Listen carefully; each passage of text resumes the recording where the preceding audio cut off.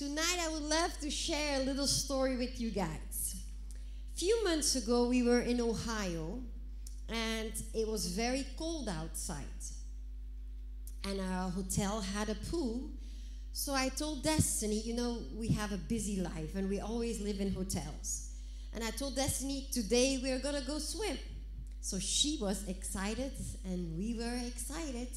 And everywhere Destiny goes, people give her gifts. All her clothes, almost everything she got, someone gives it to her all the time. Thank you, Pastor Michelle, because when we arrived in Bristol, there was a little cute white box, and everything in it was pink. Pink candy, pink chocolate, pink cookies, a pink doll. Everything was pink. Oh, she was so happy. Thank you. Oh, mwah. So someone gave her a small pink suitcase. Oh, she was happy. You know, we travel all the time. We're all the time in airports, all the time. So she was so excited about that little pink suitcase. But the little pink suitcase was locked with these little zip locks, you know, so that all the stuff from the inside wouldn't fall out. So we got to the room, and I asked my husband, Guy, I said, do you have a scissors so we can open up this little suitcase so she can see what's on the inside? He said, I don't think that I have a scissor, but maybe in a little like nail pouch where you have nail clippers and where there's a little nail scissor. So he went to look in his bag and he found this little nail scissor. And the little nail scissor had a very sharp point. So I took the little cute suitcase and I took that little Ziploc and I tried to cut it open, and the point of that scissor cut my finger. And it was started to bleed. So I quickly went to the bathroom and I said, Destiny, look at the suitcase. I quickly went to the bathroom and it was bleeding profusely. The floor, it was all blood. Sorry to gross you out. It was all bleeding. So I took a little towel and I wrapped it around, and it didn't want to stop bleeding. So I said, Guy, can you come please? And I said, you know, my finger is bleeding. But he said, let me go downstairs in the hotel and ask for a bandage or ask for something. I said, oh, no, it will be okay. Oh, this is just a small cut, such a small scissor. This is nothing. So after a while, it stopped bleeding, and I went back to the room where Destiny was. You know, I didn't want her to see all the blood, all the drama. I quickly went into the bathroom. She didn't even notice it. So after a while, she said, are we going to the pool? And I said, Guy, you know what? I don't think I can go with my finger like this with all the blood to the pool. I'm going to go with you, but Guy, you're going to have to swim with Destiny. So we are going to the pool, and I'm sitting on the side of the pool, and Guy swimming with Destiny. And I thought, you know, it was freezing outside, but the pool area is hot. But when you get to the hallways, then it gets cold. You could get a cold. So I went to the area where they had those towels at the pool, and I picked like 5 or 6 towels so that I could wrap her in, you know. But when I got to the towels, my finger touched something, and suddenly my finger started to bleed again. And there was all around, everywhere I walked, there was a trail of blood that I left behind. And I quickly started to clean it up, wrap my finger up. You know, I had to wait, because if you move again, it's going to bleed again. So I kept it there, and all the blood was all over. I'm like, oh no. So it stopped bleeding, and the next day would be my birthday. And on Saturday night, the pastor had said, let's go eat dinner with our whole family. We're going to have a party and eat dinner out, and all the kids, the grandkids, and everybody were there. So I still had this little towel around my finger, because I thought I need to keep it protected so it doesn't start bleeding again. So we got to the restaurant, and the pastor's son asked, Ilke, are you okay? Is there something wrong with your finger? I'm like, oh no, there's nothing going on. I just I had a little cut. It's nothing, but I just put that little towel there. So we ate, nothing happened, but when we were done eating, they give us, you know, Americans, they give you big meals. So we used to take to-go boxes. You take half of your meal back home. I don't know if you do this in the UK. You know, I'm Belgian. We don't do that in Belgium. But in America, that's what we do. So they gave me a bag with the food. And when I took the bag, the blood started to flow. That bag was all blood. The floor was all blood. Blood everywhere. It was like a horror movie almost. I'm like, oh no, this is gross. You know, I kept it, and the pastor's wife, she told me, Ilke, do you need to go to the emergency? I am like, I got shocked when she asked me. I'm like, for a small, silly cut, you want to take me to the emergency? You know, we pray for miracles all the time. We are miracle people. Am I going to the emergency? No, like, forget about it. And then she said, you know what? Let's all go together to the pharmacy. So we arrived at the pharmacy. And when we were driving in the pharmacy, I was thinking about this picture. I had a cut. I was hurt. The bathroom was full of blood. The towels were all full of blood. I bled at the pool. I bled at the restaurant. And this quote came to mind, and it says, if you never heal from what hurt you, you bleed on people who didn't cut you. Can I say it again? If you never heal from what hurt you, you bleed on people who didn't cut you.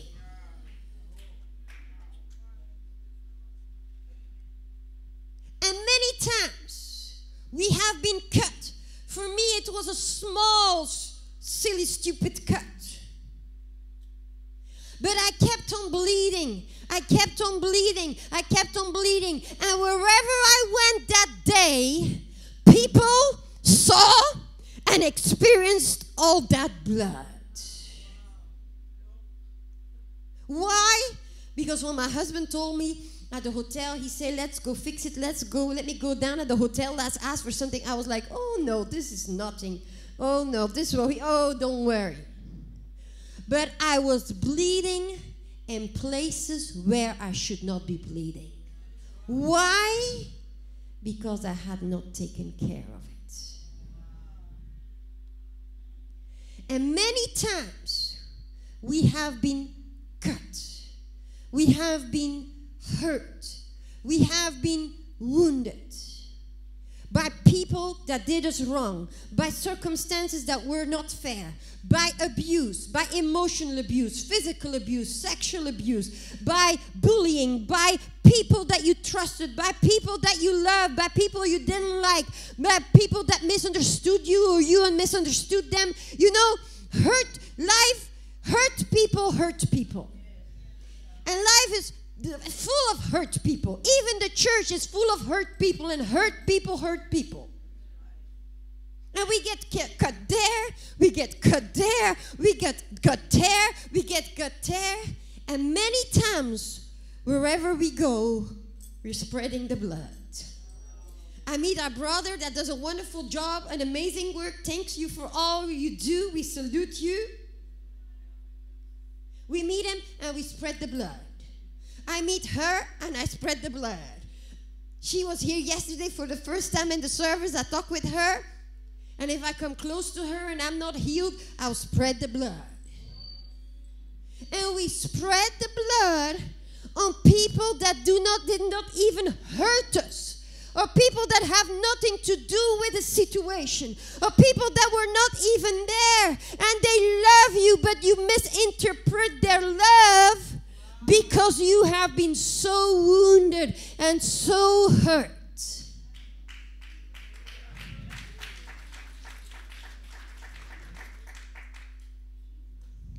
And the pastor's wife, you know, I'm like tough. My husband, we are all like, come on. You know, we are no sissies. We travel the world. We go to dangerous places. We preach with people with AK-47 in front of us to protect us. And that pastor's wife, she was so sweet, so gentle, so tender. She told me, Ilke, let's go into the pharmacy. And she sat me down in the middle of the pharmacy. And she went to buy these bandages and this and this. And she said, you wait here. And I sat there. And I had this amazing feeling. I thought, wow, she's so gentle, so amazing. And she's going to take care of my wound. And I had a feeling like she was my helper, and I thought about this picture of the Holy Spirit. I had been bleeding. I think that bleeding continued for 8 hours, on and off. But she said, Ilke, sit down. And then she brought a little tube, and it was called liquid bandage. And liquid bandage, I had never heard about it because, I'm not a nurse and I'm not in the medical field. And the liquid bandage, it's like super glue. And she came and she took a product, it's called liquid bandage, and it's like super glue. And she put some of that super glue, some of that liquid bandage, and she closed that wound. And never, ever one drip of blood came out of it. And she told me, I said, what is this? She told me, it's liquid bandage. And it closes the wound. And I sat there and I was like, wow, liquid bandage. Liquid love. Liquid love, liquid love, liquid love. And I was like, that's what the blood of Jesus does.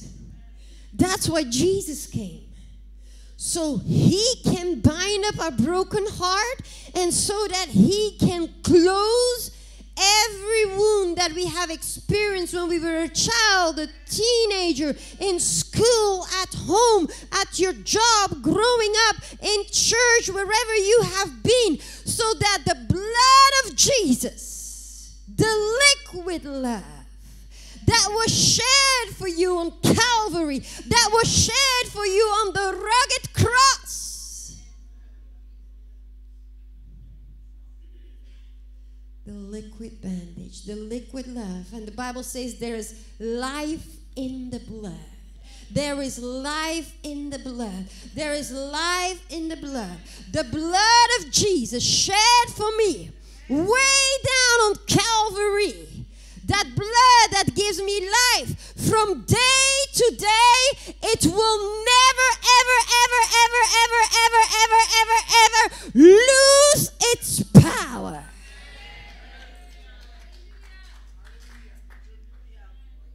And today I came to tell you, maybe you're here and you're just like my finger. You had a cut. 1 cut, 2 cuts, 5 cuts, 10 cuts, maybe 100 cuts. And you've been bleeding.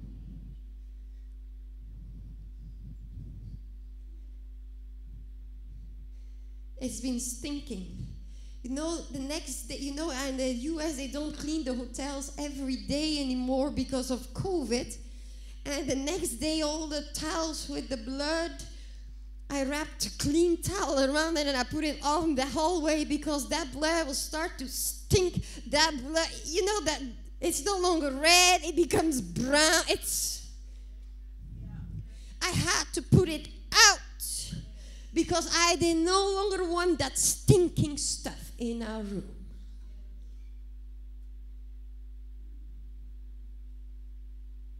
And if you have been bleeding here, maybe because somebody hurted you, somebody offended you, somebody did you wrong, please.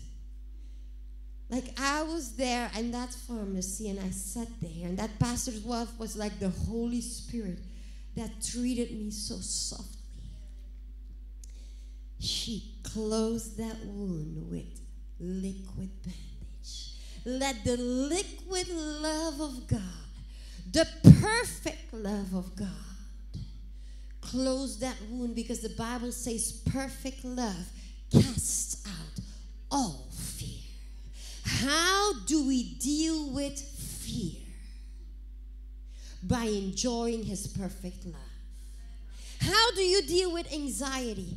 By enjoying His perfect love.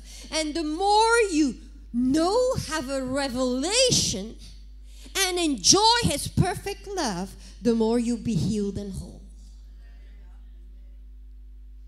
The liquid love. And you know, when you have a wound, it is okay to bleed at the doctor. It is okay to bleed at a doctor. When you come to Dr. Jesus, it's okay to bleed. It's okay to tell Him your pain. It's okay to tell Him your hurt. It's okay to bleed with the doctor. And we have a doctor that is the doctor of all doctors. And His name is Jesus. And it is okay for you to bleed at a doctor's. It is okay for you to cry out and say, God, help me out. Come on. You see me, I'm bleeding. I need your love to fill me, the perfect love of God that casts out all the fear, all the hurts, all the pain. Because if we harbor it, it becomes so painful. It becomes so stinking. It becomes so rotten. That wherever we go, we stink. That wherever we go, people sense it, people feel it, people experience it. People are like, what's wrong with her? What's wrong with him? And the more you talk about it, rehash it, rethink it, cross-analyze it, debate it, respond to it, get paranoid about it, compete with it, complain about it, immortalize it, cry over it, kick it, defame it, stalk it, gossip about it, put it down or dissect it, its motive is continue to rot your brain. It wants to continue to rot you. And it is dead, it is over, it is done, it is gone, and it is time for us to bury some of those rotten corpses and decaying stuff that we carry around. I want to tell you today, it is time for you to be your own funeral director. To dig that grave up and say, today I'm burying those rotten corpses. No more am I going to carry those rotten, stinking stuff everywhere and spreading all that blood around and No, today I decide I am burying all those rotten corpses of hurt, of pain, of stinking stuff, and I am letting them go. Because letting go makes you grow, and we all need to let go. Psalm 46 verse 10 says, be still and know that I'm God.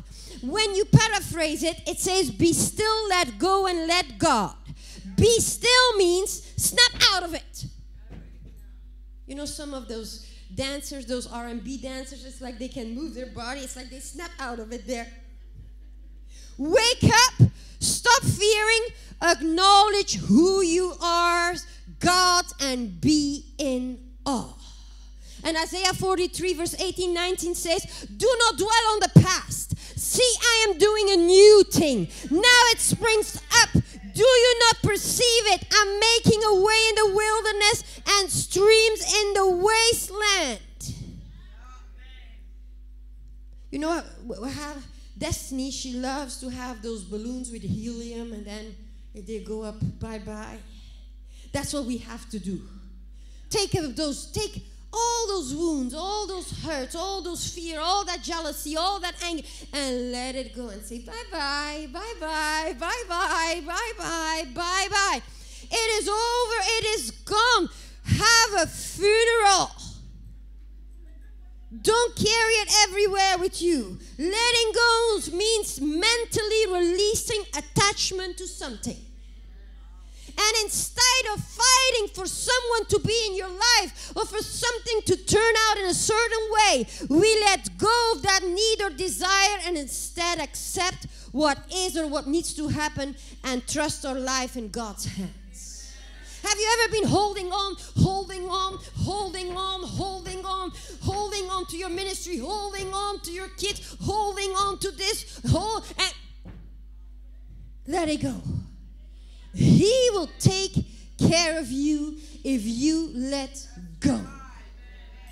But sometimes we hold on to all that stinking stuff. Man, I know I didn't want to take care of that wound and it was a bad day. A stinky, bloody day. And sometimes we have those circumstances that give us stinky, bloody days, but it keeps stinky, bloody weeks, stinky, bloody years until we let it go. Today I want to look at what we need to let go of. The first thing is we need to let go of past hurts. Say past hurts.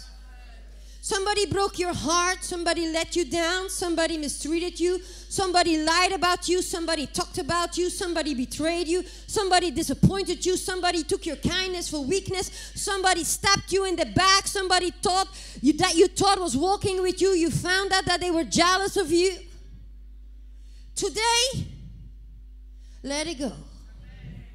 And let the liquid bandage, the liquid love of God, now close that wound. And you will no longer be going there with the stinking, thinking, rehearsing, rehashing, thinking, meditating about it. No. You close that wound. Ephesians 4:31-32, let all bitterness, wrath, and anger, and clamor, and slander be put away from you.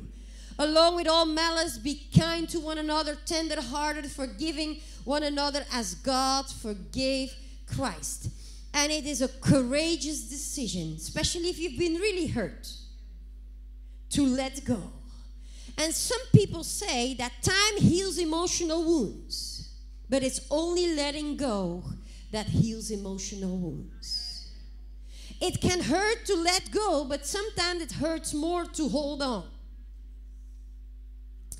You have no business carrying a hurt that happened years ago. Let it go. Forget what hurt you, but don't forget what it taught you. Okay? Second thing we need to let go of is let go of past places. Past places. Sometimes you cannot heal in the place where you got sick. Proverbs 4:25-27. Let your eyes look directly forward and your gaze be straight before you. Ponder the path of your feet, then all your ways will be sure. Do not swerve to the right and to the left. Turn your foot away from evil. What are the places that you no longer have to visit? That bar, that cemetery, that place where you used to smoke drugs, that place where you used to go drink all the time, that place where you know that your ex-girlfriend is going to go or... You know, there's people, they know my ex-husband, my ex-boyfriend, every day he stopped at Costco after work at 5:30 p.m. I have a bad day. I feel so lonely. I miss him. I need him. Oh, poor me. I'm just going to go to Costco, take a car, drive around at Costco, and see if he's going to come there at 5:30 at Costco. And then you see him, and then you say, oh, wow, that's coincidence that you're here, that we meet today? Oh, no. You fell for it again. You know, there's people that go to the cemetery every week, every day. Let it go. In the cemetery, there's a lot of weird stuff that happens there. A lot of fear, a lot of loneliness, a lot of evil spirits that reside there. Don't go there and cry and mourn every day. Let it go. You know, I heard a pastor, he shared with us, he had a church of thousands. And he used to be a drug addict 30 years ago. And he said his church was growing, booming, thousands and thousands and thousands. And one day he had a bad day. And he used to took drugs, he was a drug dealer. And something in he had a thought, and he said, let's go to that side of town. And he drove his car down to that side of town. And there he saw the corner where he used to sell and take drugs. And he stopped his car there, and he got out of his car. And after 30 years of being clean, being a pastor of a mega church, that's where he took drugs again. Where are those places that you should not visit? that are connected to your old life, that are connected to something that you should let go of. The next thing you have to let go of is your past mourning. Grieving and mourning are necessary steps in the process of getting on in your life. I'm not a person that says you cannot cry, you cannot mourn. No, I'm not a person like that. Jesus wept too. But what I am saying is that there is an expiration date for your mourning, and you should not mourn past the expiration date. Listen to what the Lord said to Samuel in 1 Samuel 16 verse 1. And the Lord said unto Samuel, how long wilt thou mourn for Saul? That means that God had already put Saul aside, but Samuel was still mourning on the inside. Do you know that feeling of mourning? Missing, mourning, mourning, mourning, mourning. When you lose a loved one, it is normal that you mourn, that you cry, okay? I'm not saying that's... But when it is past the expiration date, when you can't take care of your kids anymore, you can no longer go to work. 1 year, 2 years later, you're still crying, weeping, sobbing all the time. You are stuck in that mourning. And you are bleeding, bleeding, bleeding, bleeding, bleeding, bleeding, bleeding. Let it go. It is painful to lose a child. It is painful to have a miscarriage. It is painful to lose your mom. It is painful to lose your dad. I am not saying that it's not painful. Okay? But I am saying that there comes a moment where the perfect love of Jesus will come in and heal and fill that emptiness and heal that wound so that you will stop bleeding and will be able to let it go. You might still miss that person. It's normal. But it will not be that you can no longer do your daily duties, that you are so depressed, so in anxiety, so stuck that you can't move forward. The next thing, let go of your past sins. You know, there's no perfect people in this world today. Everybody here has made mistakes. Missed the mark, blown a chance, squandered a privilege, and neglected an opportunity. But put your past sins that haunt you and hunt you and hinder you behind you. Because some people, they come to church, to the doors of this church, and something says in their mind, you are a sinner. You remember what you did? And you remember what you did? And you remember what you did? And you remember what you did? And it's like those sins, it hounds them. It's like a chain around their foot, and wherever they go, that sin haunts them. No, the blood of Jesus forgives you, cleanses you when you ask forgiveness, and there is no condemnation for those that have been saved. No matter what you've done, you've never too low to be lifted, never too dirty to be cleansed, never too broken to be fixed, never too lost to be found, never too empty to be filled, never too hurt to be healed, never too crippled to be cured, never too sinful to be saved, never too fractured to be mended. And we serve a God of a brand new start. 2 Corinthians 5:21, For he has made him who had no sin to be sin for us, that we might be made the righteousness of God in Christ. And the devil likes to play on our mind the DVD, the movie of all our dysfunction. No, let it go. Don't ever let the devil, when you come to church, when you pray, when you get into your car, play that movie of all the sins you've played. If you ask forgiveness, it is gone. Don't have a sin consciousness, but have a blood consciousness. Let go. The next thing is let go of past relationships. You know, my husband and I, we have a godly relationship. It's a covenant. We are knitted together. Okay? We have godly relationships. But there are also people that have ungodly relationships. And in 1 Samuel 18 verse 1, it says, when David had finished speaking to Saul, the soul of Jonathan was knit with the soul of David, and Jonathan loved him as his own. Me and Guy, we are knit together just like Jonathan and Saul were knit together, and that is a healthy relationship. But there are many people, they are knit together in all kind of unhealthy ways with people that they shouldn't be in relationships with, and it is a whole like a web. And it's time for you to come out of that web. It is time for you to say to some of those people, bye-bye, bye-bye, bye-bye. You know, goodbye. You know that in the word goodbye, there is a good in there?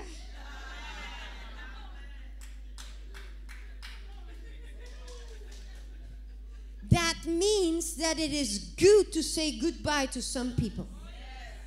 And if we do not say goodbye to certain people, we will still be bleeding. Some people, they are married, but they still talk to their old boyfriend, to their old girlfriend, because they need some... Oh, you laugh about it, but you would know how many do that. They will still go and check out their ex on Facebook. They will still go check them out on Instagram or whatever. He says, don't raise your hand, this is not an altar call. But I am telling you, because many times when we've been in a relationship with someone, especially if your boyfriend, girlfriend, if you had sex with someone, it's like you have two blank A4 papers, and you stick them together, you glue them together, and the longer they stick together, when you rip them apart, it's like one part of that page sticks on the other side of the page. And that is what happens. There are some relationships, the Bible says, who has bewitched you? There are some ungodly knitting that went on, and it is very hard for some people to say goodbye.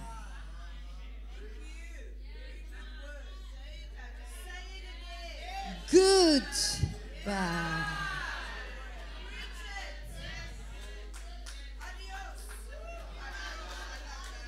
Let it go. Let it go.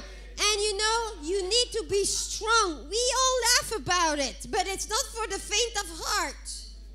Especially if you love somebody, if you know you should, especially for all the teenagers, for all the young people, for all the ones that are not married yet. You love somebody, but you see all the anger. You see the pornography addiction. You see she's not following Jesus. But it's like this here and this here are singing two different melodies. I let go, I hold on.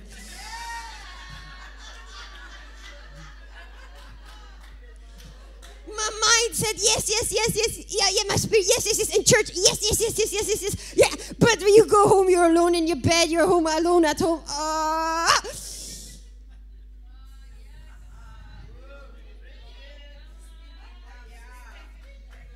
You know it, but it is so hard. And many times it's also because you've been wounded, rejected, you have fear to be alone, you have fear to be bullied, you have fear to be left out, you have fear to have nobody, to belong nowhere, and you're just holding on. Even if it's by a string, you say it's just a string, but it just feels so good. But it's holding you back from all the good things that God has for you. It's holding you back from the perfect that God has for you. Block them on Facebook. Block their number. You know, people say, oh, you scroll down, you just ring them by accident. You just push it on purpose. But then, oh, sorry, who's on the phone? Oh, I just rang you by accident. How are you? Let it go. Stop the bleeding for your kids. Stop the bleeding for the people around you. Stop the bleeding for this ministry. Stop the bleeding. We need healthy people that will be healed from their wounds. That will know, it's even with pastors. Some pastors, they have bewitched people. Some intercessors, they tie people to them. You cannot do anything unless the intercessor says that you can do this and you can do that. Who has bewitched you, the Bible says? Prophetic witchcraft. You are called to be free.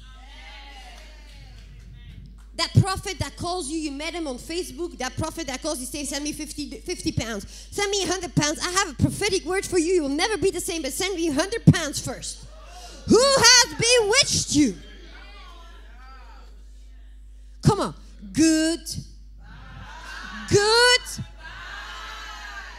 Let go of past failures. You don't have to let that one thing be the thing that defines you. For example, there's some people, they went bankrupt or they had a divorce or something bad happened, and it's like that defines them, that becomes their identity. And everywhere they come, they have like something that says, I'm divorced, I was rejected, I went bankrupt. Nobody sees it when they see you, but it's like you're an advertisement board of your own pain. You share all your pain with everybody, you spread all the blood, and then they think in their mind, oh, that person is a failure. If you had never told them anything, they would think you're successful and you're no failure, because your identity is connected to your failure, but your identity should never be connected to your failure. You are a success in God. You are the head and not the tail. And let go of that past failure. Don't think about it. Don't rehearse it. Don't remember it. Don't mention it. And live with God for your success, because you and God are the majority. The last thing is, let go of your past successes. God can clear your history so that it does not clutter the desktop of your soul. God can clear your history so that it does not clutter the desktop of your soul. If the enemy cannot derail you with the horror of your yesterday, then he will try to derail you with the accolades of your achievement. Do you see me where I have been? Do you see my car? Do you see all the money that I got? Do you see my ministry? Do you see me? I've been to 123 countries. Do you see me what God did? For some people, it is the failures, the past, the sins.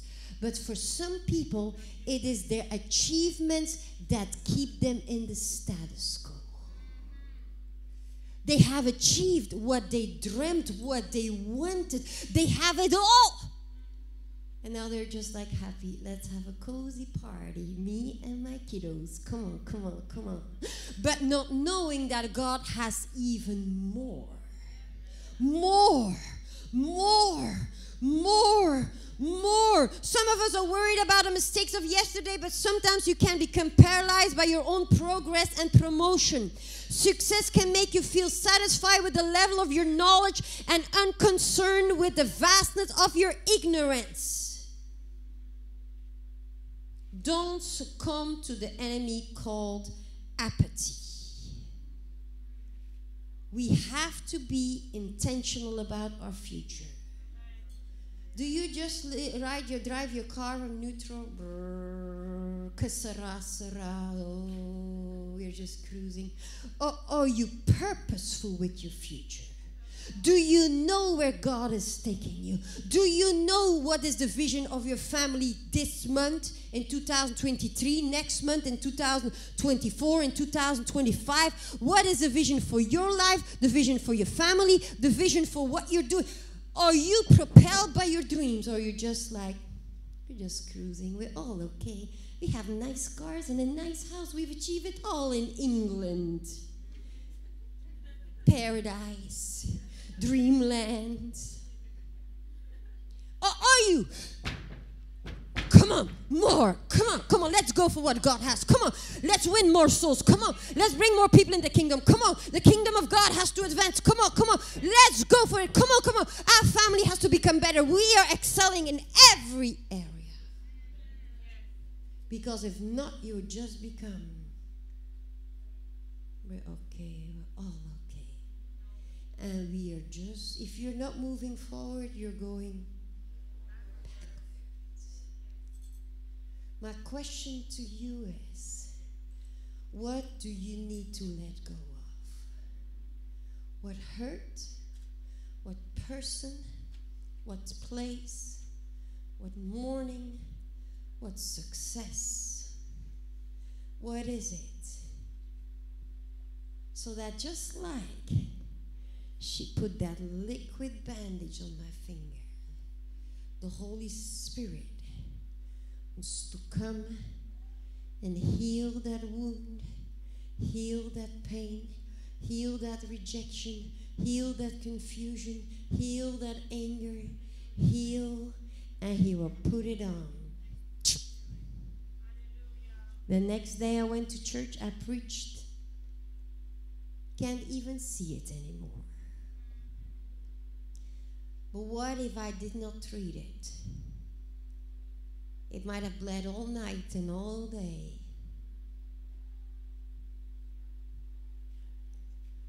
Where have you been bleeding?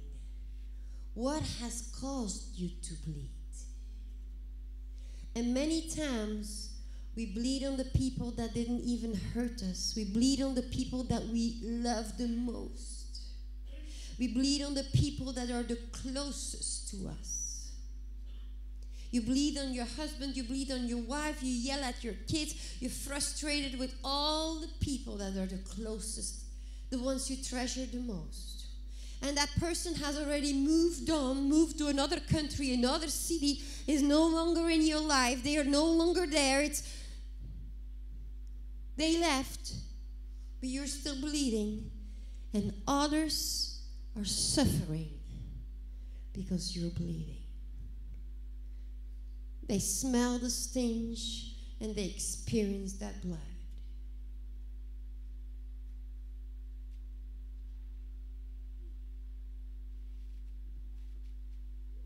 And if you say, I'm bleeding, just stand up. Just stand up. I know there's many people here that are bleeding. You've been bleeding on your mom, on your dad, on people around you. Stand up, I want to pray. I want to pray. Because just like my finger was healed, the healing virtue of Jesus is here. To heal. To heal. To heal. To heal. To heal. The liquid love of Jesus. The blood of Jesus shed for me. Way down on Calvary. That blood that gives me life from day to day. It will never, ever lose its power. If you know that you need to let go of past hurts, stand up. If you need to let go of past mourning, stand up. If you know that you need to let go of past places, stand up. If you know that you need to let go of past people from the past, stand up. If you need to know that you're in stagnation, that you're not moving forward, that you're just going with the flow of life, and that you need fresh vision, stand up. Stand up. Stand up. If you come to church or at home and you're tormented by your past failures, stand up. Today is the day to let go. All of you standing, I want to invite you to come to the front.